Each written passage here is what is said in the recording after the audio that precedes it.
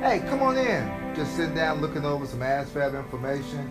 As I look back and really begin to think about where I am today, that day that I sat down and I took the ASVAB assessment was probably one of the best decisions that I made, because I learned so much about me.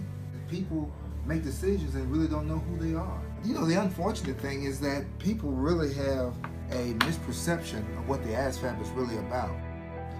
They think that taking an assessment that provides them with 45 scores lines them up to go into the military, and that is so far from the truth. The ASVAB assessment really is designed to show you your strengths and your weaknesses. You want to know that type of information. I needed to look at something that worked with my strength. What's my strength? Doing what I'm doing right now. Talking, communicating. So when I sat down and took the ASVAB assessment, guess what? It showed me that I had strong aptitude in communication, I had weak aptitude in science, as I already knew, and my math was okay.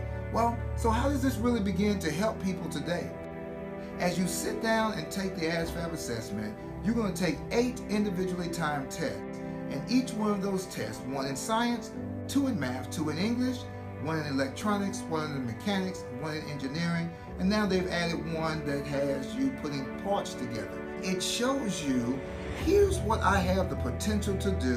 The ASVAB assessment is a 3-part assessment. Number 1, you sit down and you take a test. That test, individually timed, in the areas that I've mentioned. The second thing, which most people really don't know, is that you complete an interest inventory. As 90 activities, those activities are going to show you, here are the things that I like, here's the things that I'm unsure about. Now, the third part of the ASVAB Career Exploration Program, you put that together with your interest inventory. You want to marry your interest with your skills, and what you find out is now you have some careers of choice that you're going to have the opportunity to pursue. I hear moms and dads all the time saying, don't take the ASVAB, the recruiter is going to call you. If you never take the ASVAB, a recruiter is still going to call you. It is mandated by federal law that school districts provide military organizations with students that are in the 11th, 12th, and 10th grade with name, address, and phone number. We always want to operate from a position of knowledge.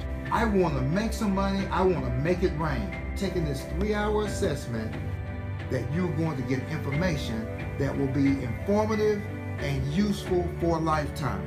But the ASVAB assessment, you don't have to pay a dime. Answer the questions to the best of your ability, and within 7 to 10 days, you're going to receive a score sheet with 45 scores when the assessment is going to be administered at my school. Go ask your counselor. Your counselor will have that information. Do something positive for yourself. There's no substitute for excellence.